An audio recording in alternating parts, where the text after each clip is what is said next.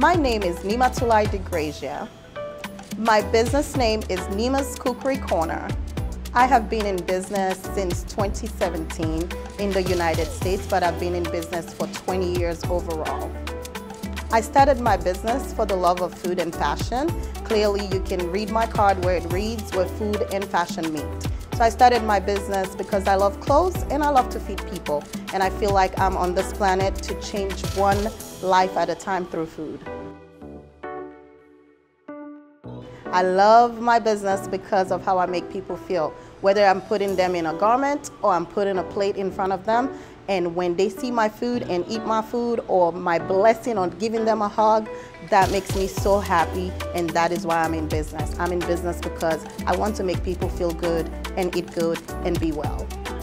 I do serve wonderful dishes. I serve healthy options. Fast food is not our language. Slow food is our language. So I'm here to change one American's life one day at a time by serving delicious, healthy meals and not taking away what you eat every day. And I do serve wonderful oxtails, curry goats, flatbread, healthy options, vegan options, vegetarian, non-GMO, gluten-free. Whatever you need, we got right here at Niema's Cookery Corner.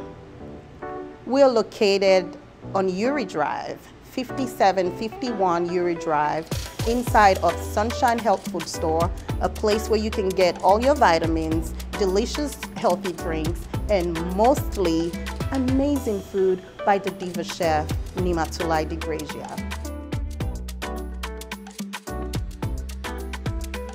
If you haven't found us yet, best believe that you need to.